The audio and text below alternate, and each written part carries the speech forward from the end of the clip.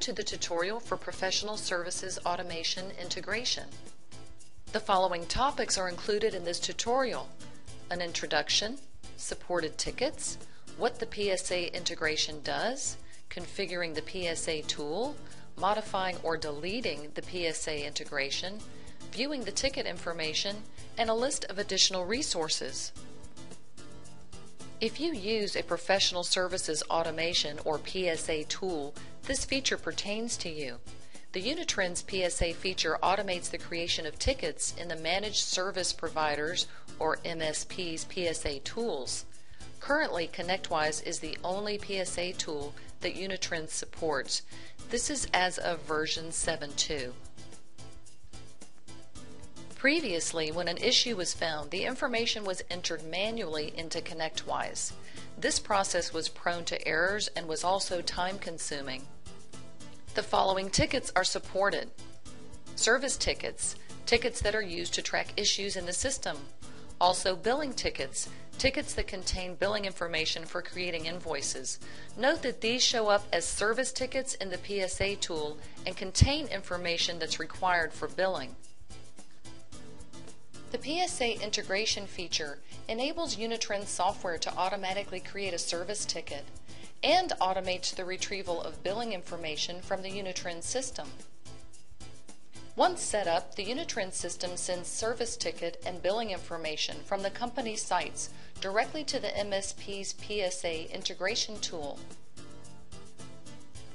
Next, we'll talk about how to enable the PSA integration tool. It's 2 steps. The first one is to configure the Connectwise tool. The second step is to configure the Unitrends system. You can verify the configuration by sending a test ticket from the Unitrends UI to Connectwise. Step 1. Configuring settings in Connectwise. The first thing we'll do is set up the integrator login. This enables the Unitrends system to integrate with the PSA tool. Next, we'll select the APIs to use. At this point, only the Service Ticket API is required in this release, which is 7.2. When enabled, the Unitrends system can create service tickets in Connectwise. Now let's look at how to do this. First, you need to sign in to Connectwise. You're going to click Setup and Set Up Tables.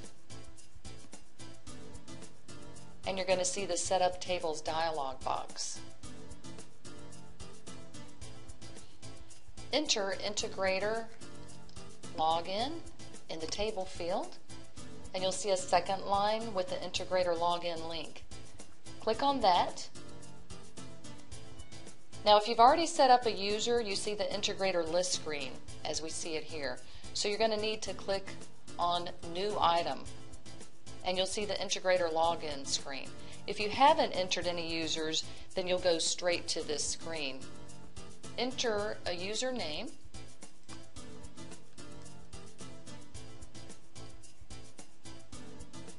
and a password.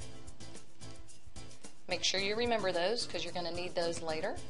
For access level, click All Records, click the Service Ticket API. You're going to select the Professional Services Service Board, and you need to enter a valid URL. I'm going to enter connectwise.com. Now you can click the Save button, and your integrator login is set up. One note: prior to using the PSA feature, you may want to confirm the time zone entry is set up correctly. You'll need to contact your Connectwise administrator or consult the Connectwise documentation.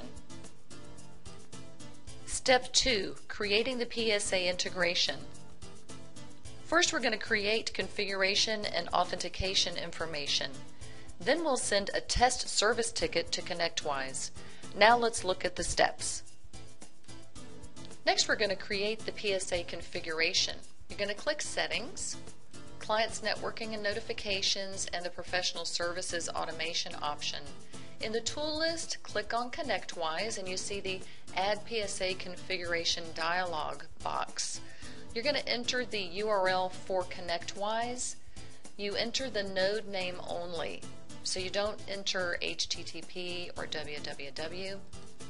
I'm going to enter test Connectwise.com. I'm going to enter the company ID. That's Unitrends for me. You can select existing credentials. That is, credentials that you've already set up. For instance, for operators or administrators, I'm not going to do that. I'm going to set up a new credential. I don't want to enter a credential name. That is optional. I'm just going to set this up for myself. I'm going to enter the username that I entered in Connectwise, and I'm going to enter the password that I also set up in Connectwise. I need to confirm that. Click Confirm. You go back to the tool list, click Connectwise again, and now you see the Modify PSA Configuration dialog box with the entries that you made previously. I'm going to click the Send Test Ticket button to send a test ticket to Connectwise. If your credentials are correct, then you'll see a test ticket number in a message window. And there it is. Make note of that test ticket number. You can use this ticket number to confirm that the system sent the test ticket.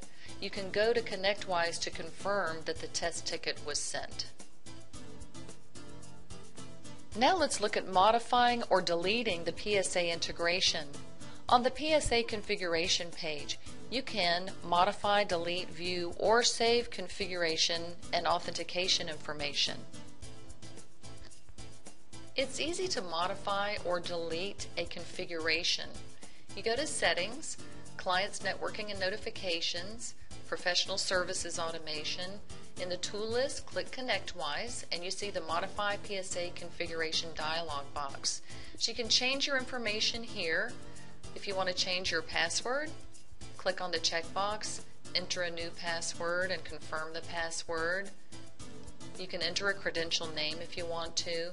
When you're finished, you can click Confirm. If you want to delete this PSA configuration, just click on the Delete button. Now let's look at how to view ticket history. The PSA Reports page displays information about tickets that were created successfully and also tickets that could not be created. To view your ticket history, you'll go back to the Tool List page where you see Connectwise and click on the View Ticket History button at the bottom of the page. You'll see a list of tickets with information such as severity, date, ticket ID, and description. You have the option to sort by column or by multiple columns.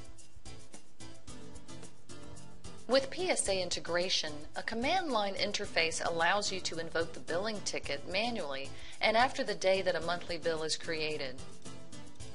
For more information, please see the PSA Integration chapter in the Unitrends Administrator's Guide. This concludes our tutorial. For more information, see the Unitrends Administrator's Guide, additional information on unitrends.com, including video tutorials and knowledge base articles. Thank you for watching.